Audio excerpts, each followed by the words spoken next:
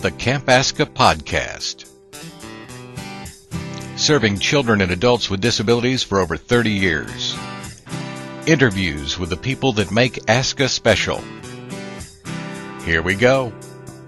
This is Daniel Taylor and I'm Amy Taylor, and these are our children, and Courtney Boutwell is our keeper. And will this be her first time to come to camp? This is her second year. Okay, and how old is she? She's 12.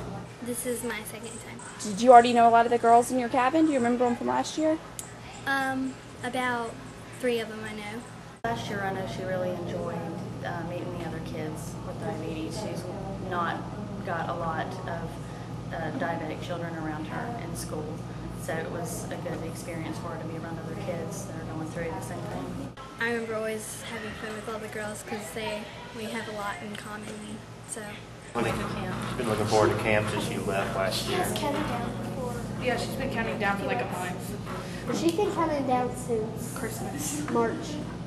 Oh, we hear every detail of every activity that they did and everything about every person she met. And the stories go on for months. I've been diabetic 26 years, and my one time I got to go to camp when the year after I was diagnosed, I say it was the best summer of my life because it was just so much fun.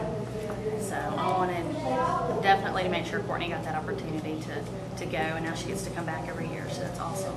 You get to be with somebody who is more like you than other people, because in a small town like where I live, there's not that many diabetics, so I don't get to talk to them very much.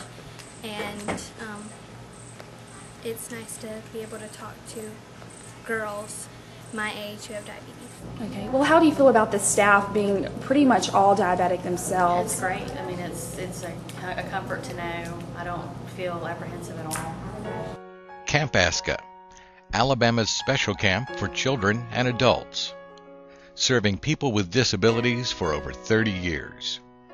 Share the site with anyone you know that can benefit from our programs and facilities.